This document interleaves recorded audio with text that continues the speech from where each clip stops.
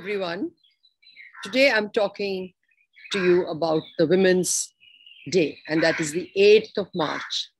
The theme being to get rid of the gender bias. And how can we really do that is going to be discussed all over the world and by various women.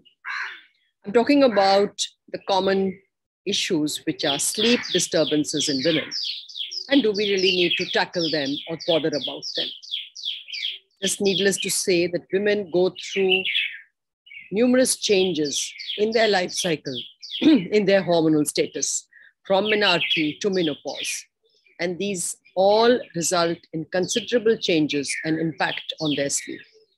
The common sleep disorders, such as insomnia, is about 40 times more commoner in women than men. Another sleep disorder, which is called as restless leg syndrome, manifested by extreme discomfort at sleep onset, impairs ability to fall asleep, is also more commoner in women. Sleep apnea, though more common in men, but becomes almost same percentage of prevalence in postmenopausal women. What is the impact of these issues or disorders if they are left untreated? They can impair the women's physical health, mental health, emotional health, thus leading to considerable impact on their quality of life.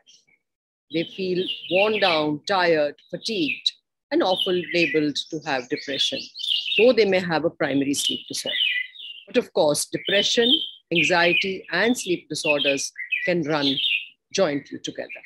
So what can we do to handle this overburden or to this load and prevent adverse outcomes and improve women's health?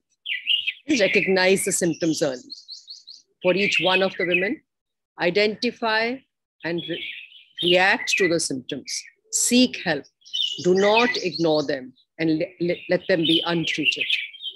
For those around you, please help your friends and identify and seek help.